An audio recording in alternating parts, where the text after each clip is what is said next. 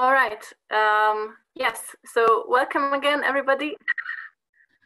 Yeah, let's start from the beginning. Sorry again for this technical issue, but I'm glad to see more and more people here. So yeah, let's start today's webinar.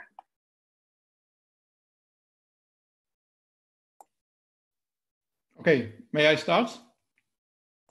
Yes, please. Good. Okay, so sorry for these technical difficulties. Anyhow, welcome again very much in the second try. Welcome very much on this afternoon webinars focusing on wilderness in Europe. As you maybe some of you remember, last week we presented the first part of European Wilderness Network, focusing on the northern part of Europe, including the Norway, Sweden, Finland, but also Germany and Baltic countries. In this time, we would like to focus on Central Europe and Western Europe, from Portuguese to the Georgia. But at the beginning, we would like to explain a little bit we would like to say a few words about the Wilderness and the Wilderness Network, just as a kind of introduction to the subject.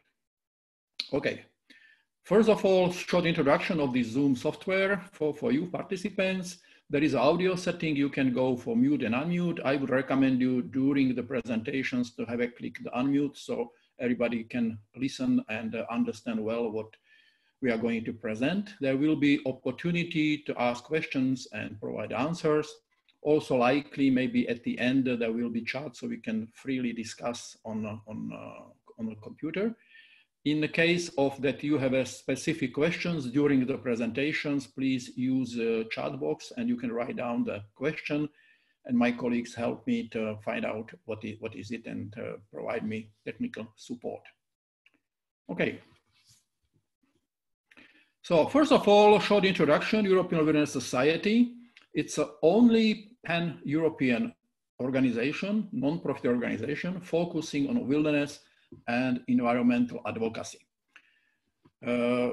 This is all organization is running by a dedicated multicultural and experienced professional team of the different experts from different fields like wilderness and wildlife specialists, nature conservationists, but also we have a lot of contacts and partners among the community of researchers and scientists, including the tourism experts, marketing and business professionals, people dealing with the communication, layout, and professional communication issues, in also legal advisors and a wide spectrum of volunteers working as what we call the wilderness advocates.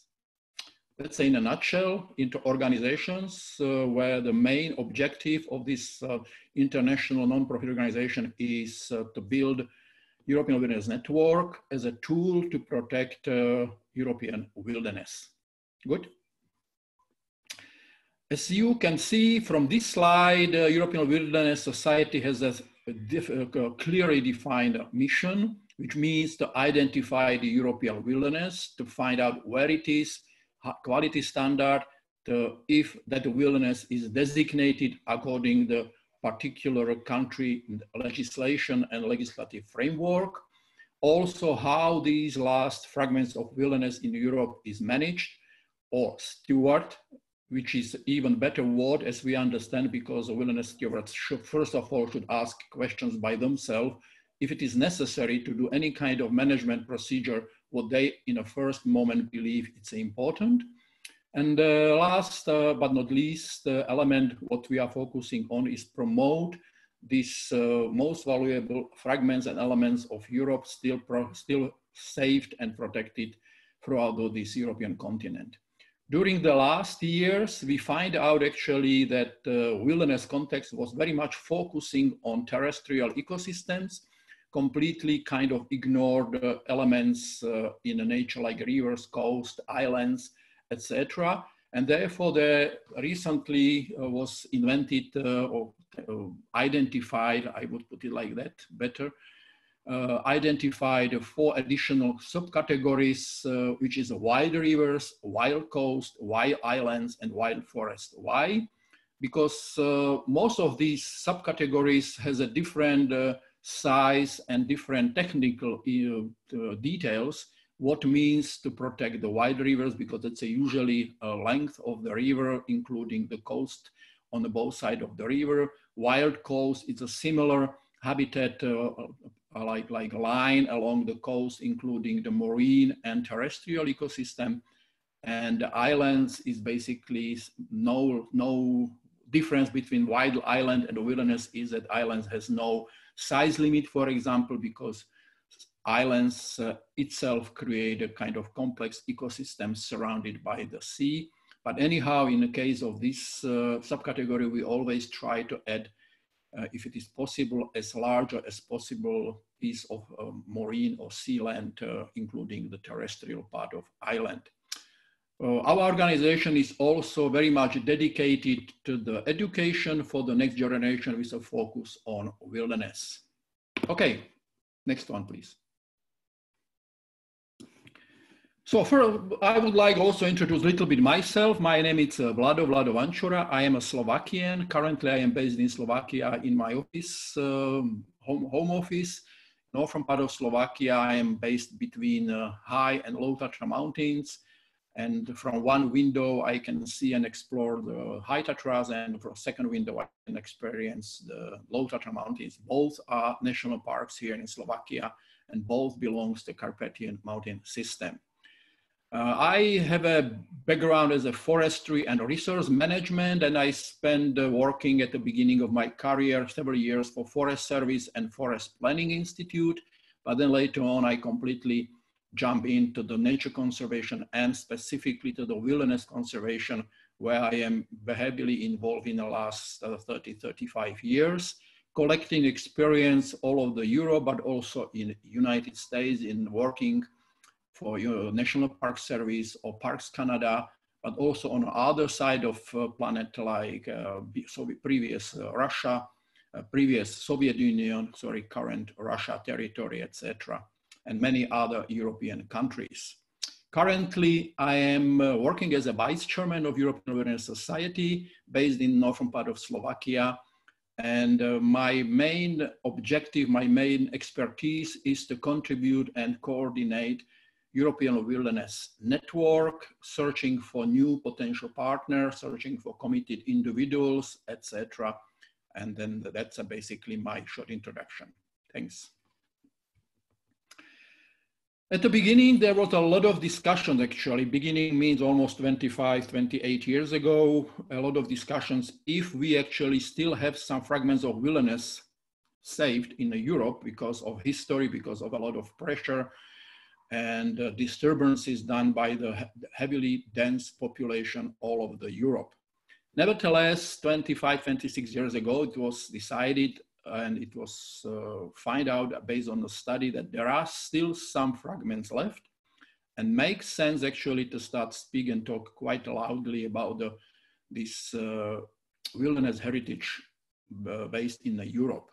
Since the beginning, there was quite clear that there are two kind of type or two different categories, what we can clearly define actually existing areas which has no human impact, kind of fragments of old growth forest, for example, or all other different ecosystem, what was decided that this is going to be the wilderness. But then there was a lot of self-restoration process going on all over Europe, and the size of that area usually was much, much smaller, and that was decided that this is going to be kind of wide area. And based on that, there two definitions was developed. For wild areas was decided or recommended that in this area there is a high level of predominance of natural processes and natural habitats. They tend to be individually smaller, more fragmented than wilderness areas, although they often cover extensive tracts. The conditions of their natural habitats, processes, and relevant species is, however, often partially or substantially modified by past human activities, such as traditional use, livestock herding, hunting, fishing, and collecting berry and mushrooms. The important in this moment is to identify if these human activities are still going on in these potential wild areas, or if there is a chance or perspective that they will be gradually reduced and maybe later on completely removed and stopped. Okay? So second category, original one, which was actually at the beginning of the people behind this context on concept in Europe, was a wilderness. And that wilderness definition is saying that wilderness areas are governed by open-ended, undefined natural processes. Because we believe that we cannot predict what is going to happen in this area, particularly also because of ongoing climate changes what we are now exposed. So any kind of way of thinking that we would like to see in this specific habitat, for example, the beech forest, and today it is a spruce forest, it's misguiding, and we don't do that in a practical life. We basically are searching for, I will say it again, open-ended, undefined natural processes. They are composed of native habitats and species and large enough for the effective ecological functioning of natural processes. This is also kind of tricky issue. What means effective ecological functioning processes and large enough? But then we learned during the practical implementation of this process, and based on that experience, we basically developed the European Wilderness Quality Standard, which also includes at the beginning on a first principle kind of size limit or recommendations of the number of hectares, what needs to be fulfilled for each wilderness criterion or category. These areas are unmodified or only slightly modified and without intrusive or extractive human activity, settlements, infrastructure, or visual disturbances. In a practice, this means that even if some areas, particularly wild area category, used to have this kind of extractive human activity, for example, or settlements, but they have been for various reasons stopped or removed and not going on again, this area can start to be promoted or discussed and sooner or later maybe even included to the European Wilderness Network. Okay. Next one, please. This is a draft. This is a scheme which visually is explaining where the wilderness is actually where the wilderness is located in the European context. With the name of this graph is a wilderness continuum. And maybe I would like bring your attention to the bottom part of this picture, where is a line going from left-hand side to the right-hand side, from low quality wilderness to the high quality wilderness, as you can see. And then in the middle, there is some low or medium quality, which is area, which is an interval where the active or passive rewilding is usually happening, which basically in some areas, in certain moment can reach the quality standard where they are qualified to become the member of European Wilderness Network, either in a category of bronze or others. Okay. Wilderness, actually, according to wilderness definition, means just to focus on one of basically quite important quality standard principle, that there are no human extractions in that area. That means nothing is taken out from the particular ecosystems proposed to become the wilderness. In a practical life, that means that there is no hunting, no logging or forestry operation, no mining or mineral collection, and even the deadwood collection, it's an issue what is carefully considered and shouldn't be in a proposed wilderness, particularly in a wilderness with a golden standard or platinum standard. There are no human intervention in this area besides the tourism experience and research. There are no disease or alien species control, which is a quite controversial issue because even due to the climate changes and impact of the different non-native species in the area, etc., etc. And there are no ongoing restoration measures already in that area. They could happen, especially restoration focused to start or launch the natural dynamic processes before this audit, European Wilderness audit process. But during the membership of in European Wilderness Network, these restoration measures should be active restoration measures should be actually already stopped. Other simple and nice definition, I like it very much, is saying that wilderness is open-ended, undefined natural dynamic process. Okay, next one, please. European Wilderness Network. After the several years of heavy discussions and work and meeting the people in the field, park management, we managed to identify the key partners, usually managers who starts the work and believe and like this concept of wilderness. And they work in that direction already, some of them for decades, some for a few years, but they simply personally believe that it is important to protect the wilderness. European Wilderness Society actually provide them support and help. And that area, the product of the many years of work, were invited, and after the international audit, included to the European Wilderness Network. Currently, there are 41 members covering Europe from north to south, from Portugal to the Ural Mountains on the east side of the Europe. And these areas are scattered from all over the Europe, not only Eastern European countries, but also Nordic, Scandinavia, or Mediterranean, etc. Obviously, in some areas, they are more often, more frequent. In other areas, they are much less frequent. There are more than 350,000 hectares of audited wilderness based on the European Wilderness Quality Standard and Audit System, which is basically techniques or quality standard which used as a tool for international verifiers when they go to the field and supposed to come with an outcome or result or recommendation if that particular area is fitting to the wilderness definition.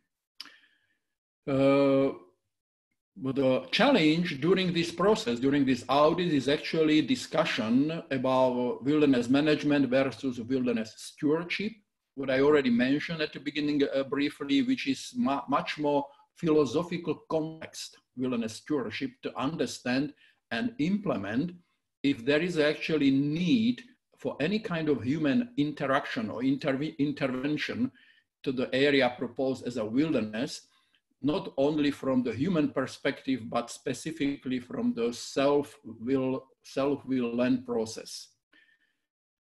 So there is a non-intervention stewardship as a fundamental conditions during this process, which is subject of audit and check and discussion. And obviously we are searching for various habitat which should be included to the European Wilderness Network, just to prove that actually the spontaneous rewilding process is ongoing on all of Europe. Doesn't matter on habitat, even if some habitat are during the decades are changing because of dynamic processes happening inside the nature, or even because of the climate change, for example. Okay, next one, please.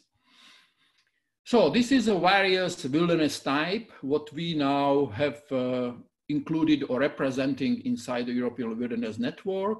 Starting from the left top, it's a marine wilderness or island wilderness. Going to the right, it's the wild coastline along the North German border, the Jasmund wilderness. And then the wild forests, which it's small fragments of forest still almost untouched, or sometimes even in old growth positions, old growth stuff.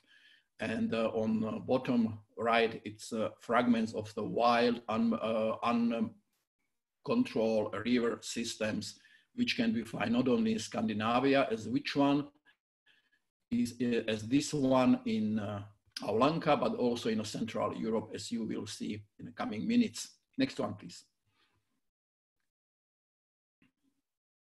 So this is the way how we try to visualize the quality standard of the wilderness after the successful audit. Very much depends on the size, but also depends on the quality standard of the wilderness. They can be included or involved in the 4 different categories, starting from bronze, larger, better means silver, even larger and even better, that better means less human impact and more wild scenes. It can be gold, and the top of this is a platinum, usually more than 10,000 hectares with non-intervention areas in one, preferably the fragment or piece of land well protected. Okay. This is the territory or part of Europe, what we are going to present the wilderness today. As you can see from the very left-hand side at the northern edge of the Portugal, through the Central Europe, Mediterranean country, Italy, Balkan, and we will end up later on in Turkey and finally in Georgia in the Lesser Caucasus. Good. Next one, please. So first wilderness we are going to visit today, and I see Peneda Geres wilderness. Likely the double wilderness is because that's a very, very unique area. In this case, maybe it would be useful to tell you that at the beginning, the minimum size for wilderness was 10,000 hectares, because that was the conditions or way of thinking. If you want to invite the people who can experience and explore the wilderness, we simply need the size. So it was a kind of compromise. The 10,000 hectares can accommodate certain number of people, visitors, and also to guarantee the spontaneous nature processes going on, in this case, the Greenland, inside the Peneda Geres.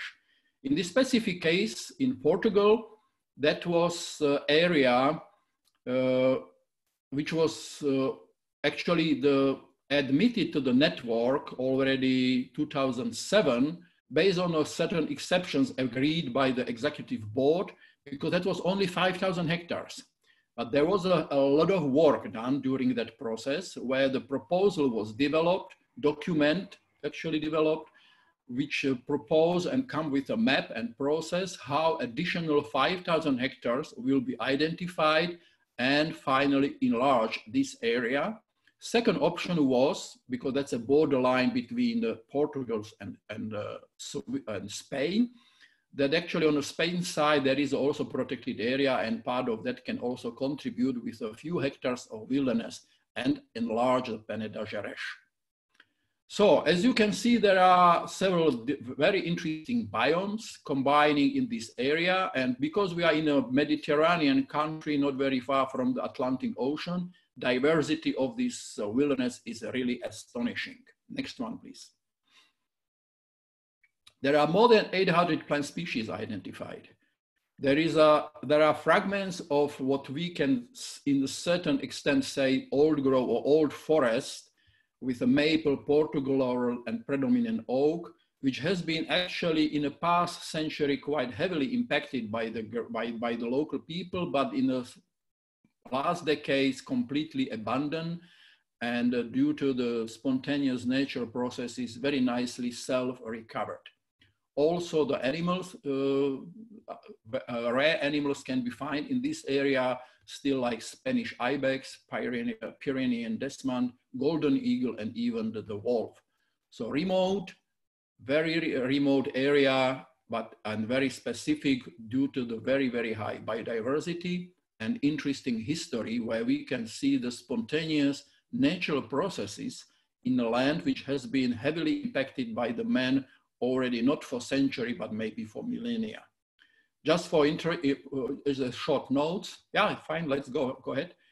Just as a short notes to let you know that actually in this case, the natural researchers and scientists and managers are not able to exactly identify what kind of natural habitats supposed to be there before the man arrived, which is much easier to do it in Central Europe, but here in this Mediterranean country, almost impossible. From these 4 pictures, you can see just examples representative of the different ecosystem, like the heavy dense forest, small creeks and a river, and interesting geological formations and high remote mountains, which are not easily accessible. Even using the local trail, it's a quite demanding and a remote trip. Good. So let's move to the second Mediterranean country, but much more in east direction, Majella. Majella wilderness, Italy. Italy has a very interesting story from our point of view, because we never thought that actually like 2 hours from the Rome towards the east, we can find such a large area, in this case, almost 16,000 hectares of abandoned land and land which has not been used by the men already for several decades.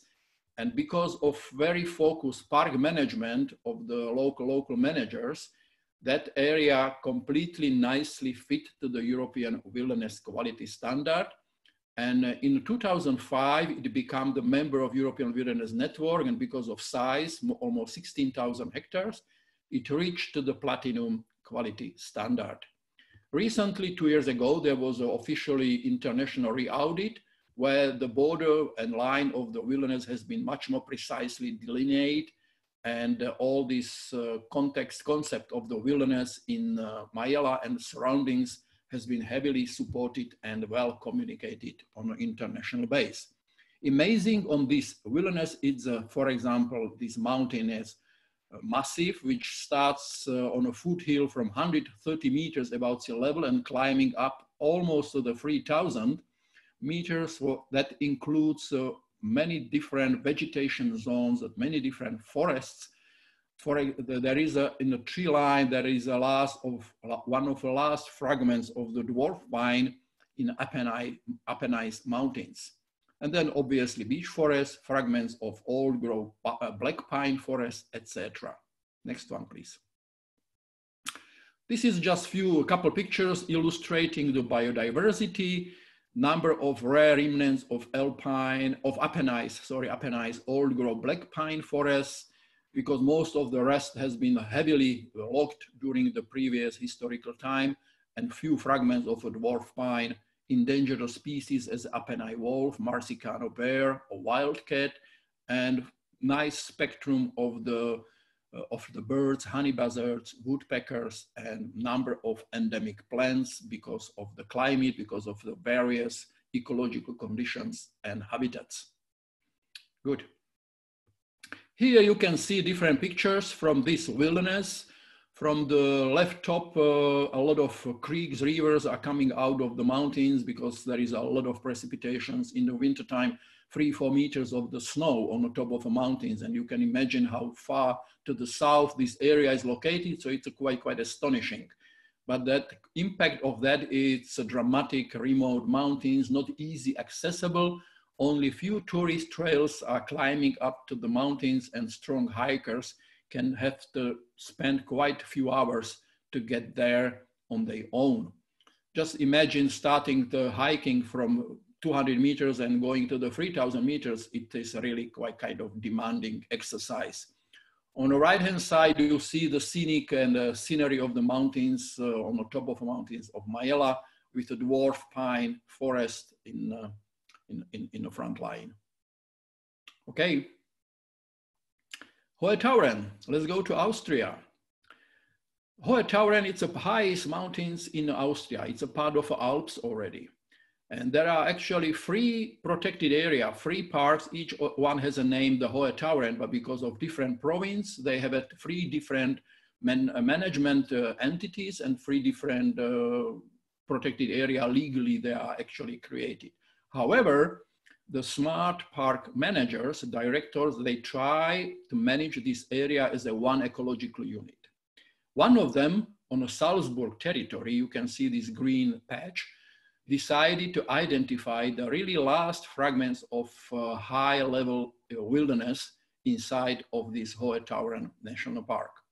That area has a 6,700 hectares, so it's a quite high, but it's mostly stretching above existing tree line because land here, it's very much privately owned, and it's not so easy to remove any kind of traditional use, which is a grazing and even a forestry outside of these green zones. In 2015, this area has been successfully verified by the international auditors and become the member of European Wilderness Network, representing the high alpine peaks with the glaciers and post-glacial landscape. This area is also famous because it used to have the huge glaciers already couple decades ago. Today, there are a lot of hectares of the land which has been explored, or glaciers has been melted, and new land pop up and slowly starts to be recovered by the poor vegetation, flowers, etc. So that's an interesting place to visit and study even this kind of spontaneous natural succession after the retreat of the glaciers. Okay. Here we can see the few examples of diversity. The picture just illustrates from the tree line consists of the spruce and larch, alpine subspecies to the highest part of the mountains with glacial lakes, rocks, and small fragments of the melted glaciers. There are also a number of the animals attractive which occupy this area, like chamois and also ibex, which has been reintroduced already several decades ago in this area. And from the birds, it's a griffon vulture, birded vulture, golden eagle. So some nice, really representative example of the wilderness symbolic animals and birds. Okay. This picture again showing you different habitat types in this area, very top of the mountains with the small glaciers, valleys which has been formed by the much higher, bigger glacier than we can see today, the alpine meadows and stretch far away about the tree line, which has been quite heavily used in the past decades, especially after the Second World War. But then later on, the area has been abandoned because of remoteness and also because of economic of the country change. And then finally, the park management managed to create an area with this more than 6,000 hectares with any kind of extractive use, but open for people. There is a quite nice network of the trails, including the mountain hut at the border of the wilderness, where people can stay overnight and explore and experience this unique part of the wilderness in the middle of Europe. Okay. So let's move a little bit north from Hohe Tauern, still in Austria, and let's visit the shortly Kalkalpen wilderness.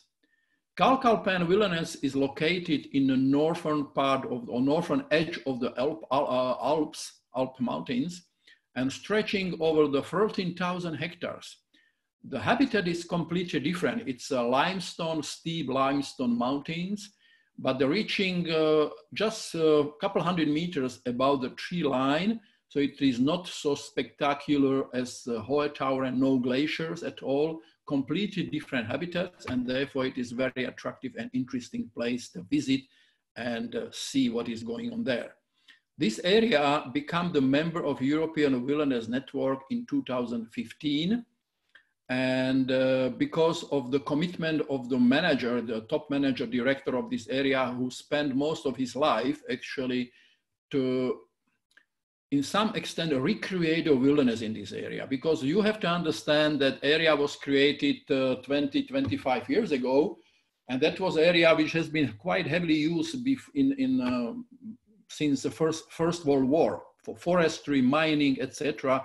So there was a lot of forest road build up in the past, a lot of extractive use, even the grazing. And but during this 25 years when the park was created, the director, with a dream in his mind, he starts to create it step by step, non-intervention zone. And basically, step by step, he removed the forestry, he moved any kind of extractive use like grazing from some area which is now on the map marked as a green, and created the land where the mother nature is slowly recovering. And we can see how abandoned forest roads are slowly eaten by nature, overgrown, etc. A lot of dynamics happening there. So there is a lot of forest, a lot of forestry activities around, it has to be said, but because of last fragments of all the beech forest, the part of this protected area has been also included as a UNESCO World Heritage beech forest element. Okay. This is an example of biodiversity representing this area. We have the chamois, alpine chamois, and also we can find here wolf, lynx, which has been reintroduced, and with some difficulties and challenges. On the right-hand side, the picture, we can see the chamois in an area which has been burned circa 10, 12 years ago, and then slowly starts recovering due to the spontaneous natural processes. Nevertheless, the area was also heavily damaged after the rain by the soil erosion because of steep slopes and very thin soil on a limestone ground. So we can see also here a lot of attractive birds, Rosalia beetle, bear moth, etc. More than 1,000 plant species, which is 1/3 of the all Austrian flora. So it's a quite unique area because of the different geological background comparable with granite in Hohe Tauern. Here it is mostly sediments like limestone, dolomites, etc. Okay. As I said, we have the category wild forest, and this is an example. This is again the map of the Kalkalpen National Park, and the green line is showing the category of the wild forest, fragments of the beech forest which has been identified and explored and marked on this map, which is also part of UNESCO World Heritage Site in a size of more than 5,000 hectares since 2015. And this area also has been awarded after the successful wilderness audit by the Platinum quality standard, because it created together with the Kalkalpen Wilderness and Kalkalpen Wild Forest one extensive unit reaching more than 10,000 hectares. Okay. Here we can see the few examples of the beauty and the diversity of habitats. On the left-hand side top, we can see the example from the UNESCO beech forest, wild forest with all the fragments of the beech, similar picture below. And then scenery of the limestone mountains with the broadleaf forest gradually transformed to the tree line, where is a little bit spruce but nice field of the dwarf pine, which build up the tree line in this area. It is limestone, but there are still a few attractive lakes inside of this area, which increase the attractiveness of this area. Okay, next one, please. Let's move a little bit more north, still in Austria, but at the border with the Czech Republic. And then we have an interesting place, what we can say transboundary wilderness. Podji from the Czech side and Tietal from the Austrian side. This area is very interesting because that's in a very heavily used land. In Central Europe, all around there is intensively used agricultural land, from the Austrian side a little bit forest. Area is actually quite small, so there was a lot of discussions how to deal with this area, because there was a strong interest on both sides of the boundary. We have to remind that this area used to be the Iron Curtain during the communism time. So from Czech side, it was quite well protected due to the military service. On the Austrian side, there was still ongoing a lot of forestry preparation. And only since Velvet Revolution in Czechoslovakia, there was an intention and things starts to move, and there was a created transboundary protected area with the two different administrative units. But both units agreed that they try to create transboundary international wilderness. And after the years, they developed the plan and slowly starts to implement it. This story, this process was basically also one of the important elements during the audit process, where auditors come to the conclusion that actually these international recognitions can significantly support the process of creating the new wilderness in Central Europe, despite of the small size regarding the hectares. Because as you can see here, Tietal, they have 300 hectares since 2018, and Podji wilderness on the Czech side, only 254. However, there is a potential for specifically on the Czech side, significantly increase the size of wilderness almost up to the 1,000 hectares. So that these international recognitions is basically giving the hand and help to this area to become the well-known piece of small wilderness in Central Europe. Okay. We can see the habitats here, the meadows, which has been made by men and slow and still maintained by the artificial and active cutting to maintain this biodiversity. But once you cross the border between the meadow and the forest, you enter the nice, spontaneously developed the forest, and that processes are very much visible. In the central part of current wilderness, we can see the river Die or Taya, which is a border between Czech on our side and Austria on the other side of river. And this meander is a nice example of the wilderness or character of wilderness which is offering in this part of Europe. There are more than 83 types of mixed deciduous forest types with a dry grassland, more than 10,000 species of invertebrates, which has been recently monitored and find out very large diversity of birds and mammals, including the wildcat, threatened bats, black stars. Very high plant biodiversity, more than 1,300 species like lady, sleeper orchids, iris, and etc. Next one, please. These both parts are connected by the river, what become also part of this network in the category of wide river. It's only 2 kilometers long, but again, with a potential to enlargement, because there is still in some element or some segments of this river inside the park, there is still fishing accepted and allowed. And that's a long-term process, how these fishermen should be taken out. This river is creating extraordinary scenery and offered also good, interesting habitat for a number of fish species which are living in this river. Okay, next one. Few pictures illustrating the habitats, what are inside of this interesting small area in the middle of Europe. The forest, river, relict pines on the steep slopes above the river, etc. Okay. Okay, let's move to the Balkan Peninsula, Bulgaria. The protected area, Central Balkan, located in the central part of Bulgaria. And these 8 elements or 8 islands of the green color create 8 old state reserves in a total size more than 20,000 hectares. So it's each of them is quite significant size.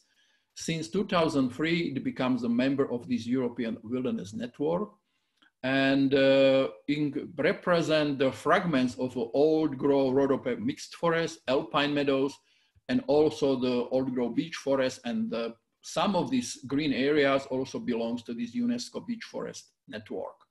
Area has been, because of size and quality of wilderness, awarded by the Platinum label already in 2003. Good. Next one, please.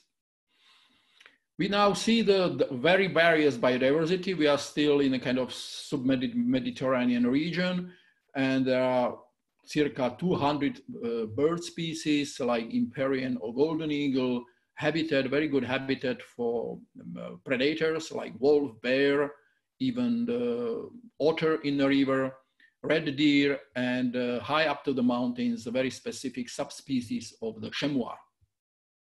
Good. Pictures of showing the different habitats. We can see the steep, rugged slopes, which are basically currently inaccessible. There is no trails, no extractive use at all. This is a very nice wilderness on the left-hand side. On the bottom left side, we can see the character of the mountain ridge of the Central Balkan. Again, pretty wild and remote area. And on the right-hand side on top, we can see the area which are outside of wilderness. Wilderness is actually on the left-hand side, these steep rocky slopes. But then on the right-hand side of this picture, we can see the line in the middle, which is an old road used during the communism era to bring the pastures and sheep high up to the mountains, which is now very, very rarely happening. Good. Next one, please. Okay, let's move from Bulgaria quickly a little bit north to the Romania, and we will visit one of oldest protected area in southern Carpathians, Retezat National Park and the Retezat Wilderness. This park was already audited as one of the last fragment of the Carpathian wilderness in 2004 in a size of more than 10,000 hectares and reached the platinum quality level as well because of size and because of quality of that nature, which has not been used already for several decades. Basically, no hunting, no grazing, and no forestry operation. These green areas inside the park represent steep, inaccessible mountains, old growth conifer forest, and what is very unique, there are more than 54 glacial lakes high up to the mountains, which makes this Retezat one of Carpathian mountains with the highest number of glacial lakes. Okay. We can see here habitats and diversity linked to these habitats. About 330 threatened plant species can be identified here because the area is built up partially by limestone and sediment mountains, and the center part with the highest peak, almost 2,500 meters, is built up by granite and schist. So it's a very diverse geological background, which definitely reflect the high biodiversity. There are 55 mammal species, including roe red deer, a Carpathian chamois, badger, otter, wild boar, but also full spectrum of typical Carpathian carnivores like wolf, lynx, brown bear, and wildcat. Also area where the eagle is find the habitat and nesting space, thanks to the remoteness and size of this wilderness. Thanks. Show pictures showing old growth forest, mixed broadleaves, climbing a little bit higher up, we can find a spruce and conifer forest, even with a zebra pine. And bottom, there is a typical spring flower, Crocus hoifelianus, saffron crocus. And then the habitats of the Carpathian spruce forest and one of these 54 glacial lakes high up to the mountains above the tree line. Number of them are very famous tourist destination. Area is accessible by the network of tourist trails. Right after the communism collapse, there was a group of the active people and newly created management team, and they spent a lot of efforts and time and capacity to clean up this area, collecting all garbage and waste.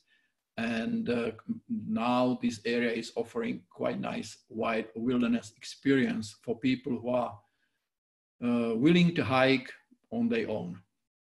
Okay. Rila, coming back south, back to the Bulgaria for a short visit.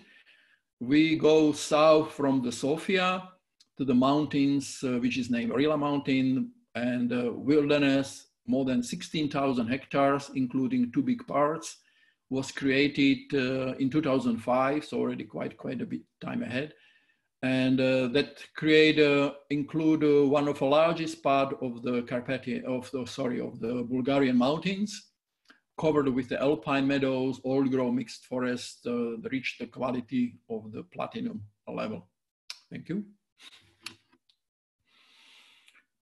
Biodiversity, again, very, very high. We are still partially in southern part of Europe, part of the Mediterranean wide region, 1,500 species of plants, almost 300 endemic invertebrates, good habitat for wolf, bear, even lynx can be found rarely here, capercaillie, hazel grouse, and mountain eagles also. You can see from this picture on the right-hand side that mountains are nice, scenic, a lot of tourist trails as well, with a network of mountain huts, which sometimes are close to the wilderness zone. Some of them are even inside, and they have they are now working on a specific regime how to handle this operation process. Good, next one.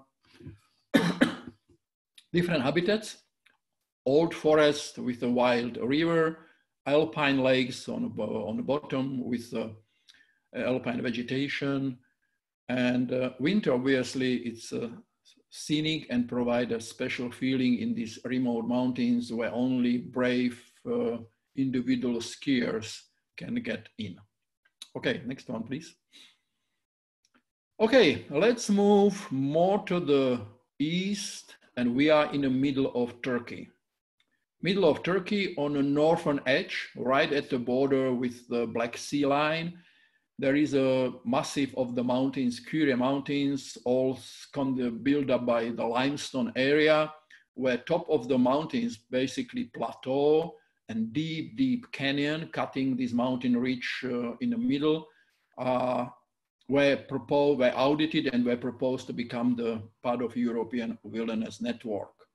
This wilderness is reaching more than 26,000 hectares, so reach the platinum quality standard. Is really remote and extensive. It all process happened in 2012, and since then they are member of this European wilderness network. It is a high mountains of intact forest hotspots in Turkey. That was actually also one of area identified by global WWF office as one of very rare and very valuable biodiversity global hotspot. And that was one of the reasons why they created the new park. And since the beginning, they bought the concept of the wilderness, and they created strictly protected zone of the wilderness inside of this area, which, by the way, in the past was quite heavily used by grazing and local people. There is a still ongoing activity around, particularly in this brownish area outside of the core area, outside of wilderness. Next one, please.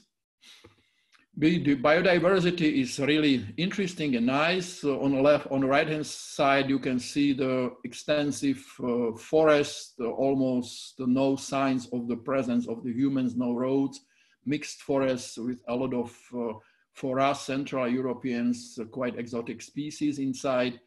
Forests dominated by conifers and deciduous trees. Globally endangered area provide a habitat for globally endangered Egyptians, eagle, vultures, falcon, etc.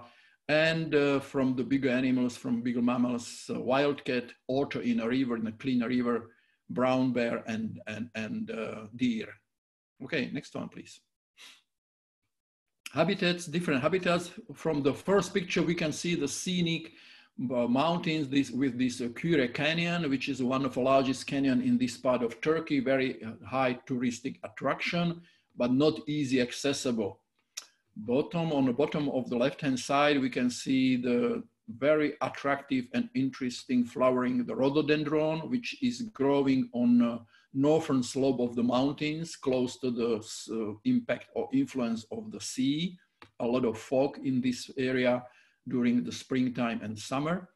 And then we see the old forest and a lot of limestone canyon with the creeks and river cutting through from the mountains, from the top of the mountains towards the sea or towards the interior part of the Turkey. Okay, next one. Borjomi Karagavli, we are far, far away at the eastern corner of Europe in Georgia. One of the very first protected area created after the Soviet era, after the Soviet Union collapsed. That was again international project supported by the World Bank. And since the beginning, they come with an idea and interest to identify the wilderness, that means non-intervention area. Nevertheless, we have to understand that this area used to be, during the Soviet era, very much used by the local forestry and grazing, but that quite rapidly changed after the revolution due to the economical reasons and remoteness of this area. This area became more than for 20 years pretty much abandoned, and a lot of visitors starts to coming here and explore this remote corner of the Lesser Caucasus. The park in that moment invested a lot of facilities, capacity, and resources to build up the network of tourist trails, so people can actually follow up on their own the several trails. They can stay overnight in the middle of area. There are some simple facilities and open cabins where people can stay overnight. Nevertheless, even today, throughout the park and throughout the wilderness, we can find a lot of results of the previous extractive use pretty much a network of the abandoned forest roads, which are very visible, especially in the alpine zone above the tree line. Only signs that there is no ongoing extractive uses anymore, at least in some part of this area. These roads are completely overgrown by the green vegetation. Usually grass, which is showing actually that there is a minimum or none motorized transport inside this green area wilderness. So the size is enormous, more than 50,000 hectares. The area is, by the way, in a process of re-audit because of time when the first audit happened. And it is the largest wilderness in European Wilderness Network currently. And also belongs to the World Biodiversity Conservation Hotspot. And mountains are mostly covered by conifer forest and attractive vegetation on limestone bedrock. Okay. We can see a few pictures from this area. On the left-hand side, actually, we see the alpine zone, which was proposed to become the wilderness. And there was quite discussions with the auditors because this road we can see and some erosions because of steep slope. But on that road, on the opposite side, we can see that the road is quite nicely overgrown by vegetation, so likely not used already for several years, maybe decade.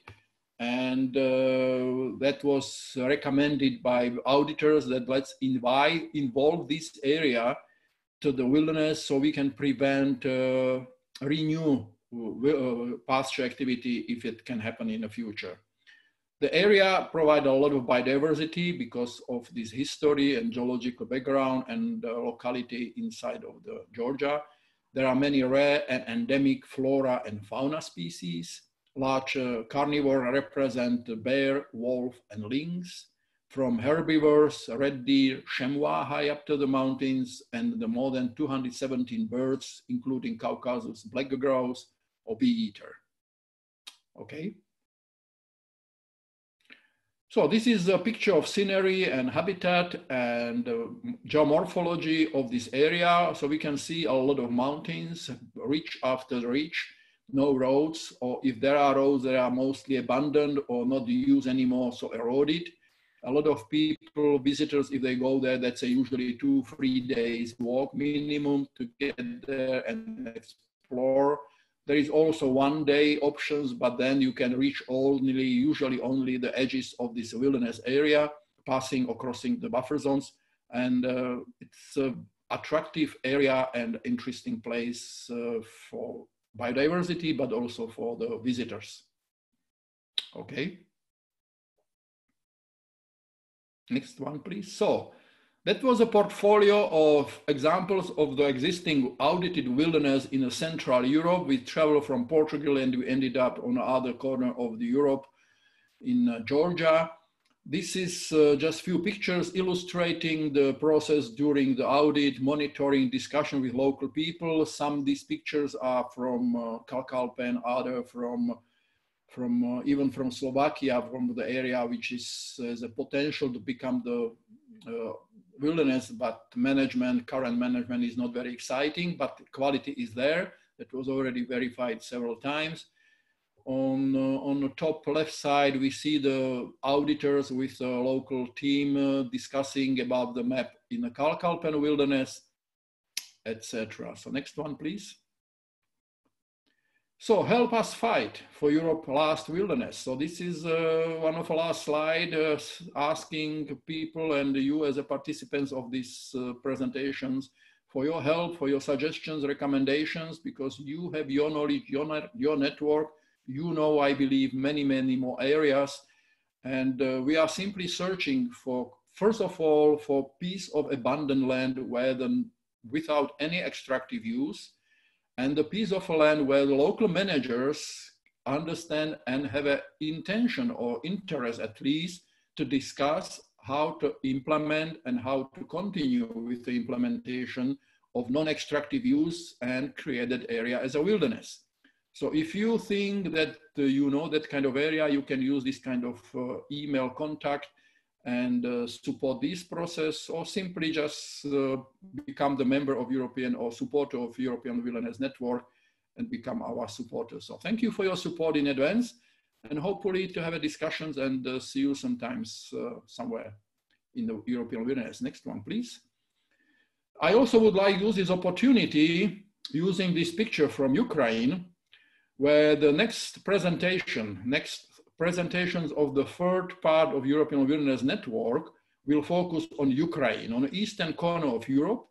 We decided to make this specific presentation with a focus on Ukraine because, first of all, we have quite a number of areas there, because since the beginning, when the communism collapsed, there was a part of the people very attractive and interesting to cooperate with European Wilderness Society. And we also find out that there is still a lot of things left since the Soviet era which fit to the European wilderness quality standard, particularly in this Carpathian region in the western part of Ukraine. So on May 5th, which is 2 weeks since now, at 3 o'clock Central European time, you are more than welcome to come and attend the third webinar focusing on European Wilderness Network. We will be discussing and presenting experience with the wilderness stewardship in Ukraine and showing a lot of nice locations, but also a lot of challenges which this country is facing now. So think about this, and in 2 weeks' time, 3 o'clock, we can meet again, have a discussions and presentations like this. Next one, please. So more information can be found here on this website. You can find it on this picture. And slides on the left-hand side, it's showing one of our colleagues, or maybe it's me actually, in Bulgaria. That's at the border with Greece. By the way, we spent the last autumn quite a bit of time in this country, where we managed, with the support with local managers, to identify 6 additional potential wilderness areas, starting from Danube River at the border with Romania, and went through the mountains, and we ended up at the border with Greece. This is a very remote area with very little bit people, even visitors are very rare there. Area used to be heavily grazed, but not anymore. There are just few small signs of abundant grazing zones and beautiful forests, beautiful beech forests below these mountains. So likely this area become the member of European Wilderness Network very soon. This is just a little bit from our plan, what we